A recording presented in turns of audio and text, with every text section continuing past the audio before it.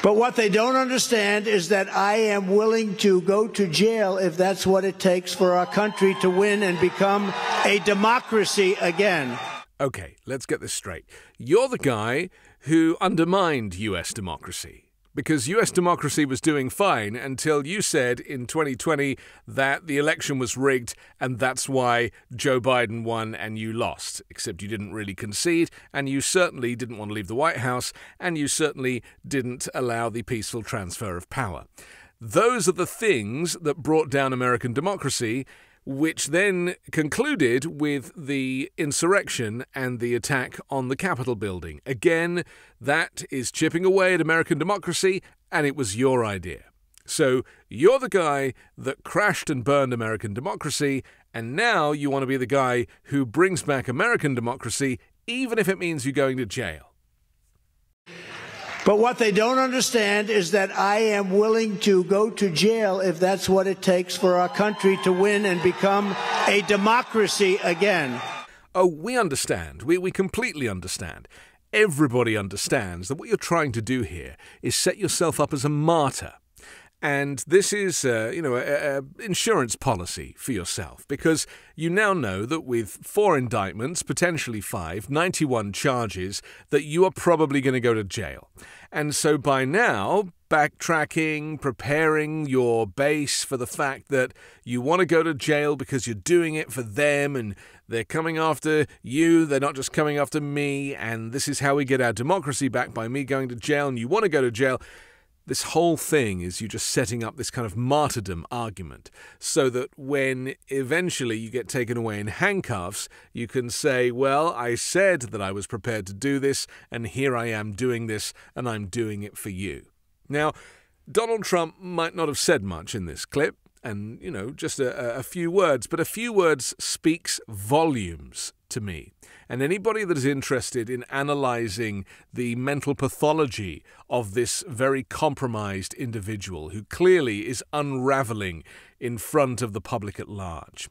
And be very clear about how he is presenting this, because he also says not only do we want to get democracy back by me going to prison, but we want to win and get democracy back. So he's suggesting that he, Donald Trump, the Republican Party, or maybe just the Donald Trump Party, I mean, I don't know if they're mutually exclusive, the winning is how you bring back democracy. Which makes no sense, because ultimately people voting for him before didn't get him elected, and then they brought about the insurrection, so the only way to effectively win is maybe to have another insurrection, or for him to go to prison, or both. In my view, the insurrection is still going on. All of this rhetoric, all of this language, even the chaos that we have in Congress trying to find a Speaker of the House, and it being insurrectionists that are putting themselves up for the vote. This is still the insurrection going on, casting doubt upon the institution of American democracy to be undermined. And on the world stage, trust me, other countries are looking on, and they're very disappointed at what they see, because America's government is not functioning. And the tragedy is that as long as Donald Trump can delay, use these delaying tactics, delaying trials, which he's trying to do, and now talking about being a martyr and wanting to go to prison, all of this stuff is designed to just slow up the process, including the government shutdown, which again, was kicked into the long grass and once again could be something that we're going to have to look at next month.